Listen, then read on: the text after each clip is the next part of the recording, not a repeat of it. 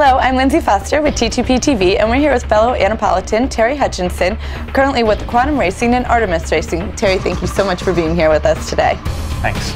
Well, Terry, it seems that your current career is skyrocketing, just off the charts. And I want to talk with you a little bit about what got you to where you are, starting with the 32nd America's Cup, where you came in second in one of the closest match races that has probably ever been recorded. Yeah. And after that you were let go, and we wanted to see what you've learned from that experience and how it's gotten you to where you are today. About 3 weeks ago, we were back in Valencia doing RC44 sailing. Felt a little bit like we were returning to the scene of the crime. That was a very close match. A 1-second defeat to Alinghi. About 4 months after the event ended, I was inappropriately cut loose from Team New Zealand. There's the whole sporting side of the game that we play. And the other aspect that you learn through some of these situations is that there's another agenda that has absolutely nothing to do with the results on the water. Clearly, if you just went by what we did on the water and what's been happening on the water since, it looks like it's a pretty big blunder on their part. My inexperience there probably let me down a little bit because I just was going at face value and taking people for their word. And we, as sailors and the people that I sail with, if we say we're going to do something, we do it. That experience takes a little while to get over, certainly because I felt like I was blamed for Team New Zealand losing the America's Cup. I'm incredibly proud of what we did because I think we maximized our equipment and got the best out of our boat, and inevitably we were beat by a better team.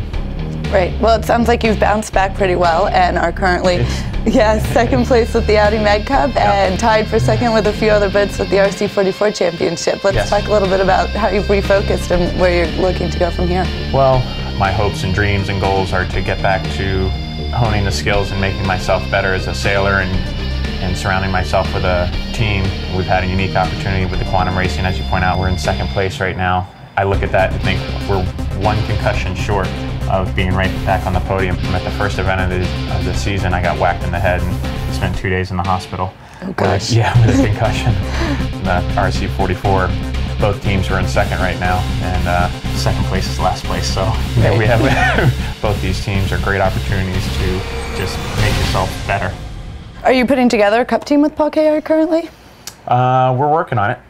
Oracle is going to create an event that probably is more geared towards television to sell to the general public. I mean, if you look at the technology of the 33rd Cup, it's incredible. That whole project, while it's quite a bit different to what we experienced in 2007, it was faced with the same problems. They had to develop the boat in isolation. They had to figure out how to get this thing from the start of its life to a point where they could race it with reliability. If it develops into a circuit that sailors can make a living out of it and become truly professionals within our sport, that's really, really good for sailing as a whole. Speaking of professional sailors, after sailing all these highly competitive events around the world, you still come back and do the Annapolis Yacht Club Wednesday night races with the kids. Are you training them to start a professional sailing career? Definitely not. I think on last Wednesday night, Aiden fell asleep on the bow. My memories of sailing are growing up, here on the bay and going over to St. Michael's and stuff like that. So to do that with my kids is awesome. How do you handle being away from your family for such long periods of time?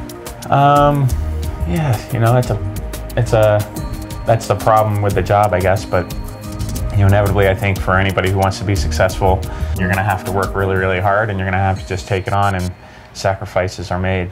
When I go away, I make sure that the time away is not wasted, so that when you come home you don't have to dwell on the bad result.